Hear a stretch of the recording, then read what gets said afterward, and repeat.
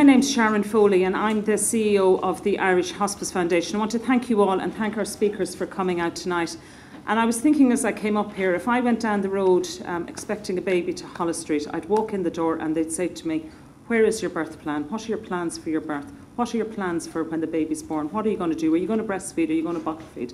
I would be asked all that question as expected. And there'd be a whole infrastructure put in around me having my child up in Holles Street, or indeed any of the maternity hospitals around the country.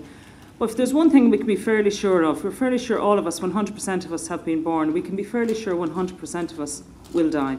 So the same level of planning and thought and consideration just doesn't come into play around end of life. And in 2009, we were very conscious of that when we embarked on a year-long consultation around the country to ask people, to get their opinions. What is it you think should be put in place around end of life? What is it people want to see happening? And we were amazed by the response. And this report is up on our website, and it really is. I go back to it again and again. I learn something new every time. It's the Perspectives on End of Life, the report of the Forum 2009. And many of our speakers who are here tonight actually were involved with that forum at the time.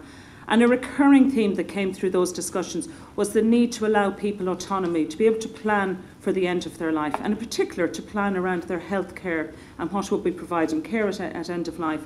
A lot of discussion about advanced care directives. So that's the context of where it came from. And out of that, we developed an initiative called Think Ahead. And basically what Think Ahead is, it's a form, but it's more than a form. It's a form when you can record what you want at the end of your life. So that might be your care, it might be your funeral, it might be who looks after your children, it might be lots of things. It's what you in your own right mind, while you're fit and healthy, want to think about at the end of your life. And in that is a piece around what you might want for your healthcare needs at the end of life.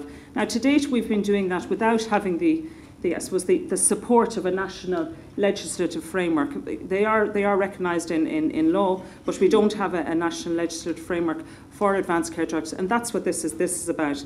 So I'm not going to speak much more because I am not the expert. We have lots of experts here tonight, but we've been organised, this meeting has been organised tonight by the Forum on End of Life, and that the Forum is an initiative of the Irish Hospice Foundation, and it's to explore the general scheme for advanced healthcare directives, which was recently published by the Department of Health, and to help you, the citizen, to make up your mind about what you want to say about that healthcare bill, and to be able to feed it into the Department of Health as well.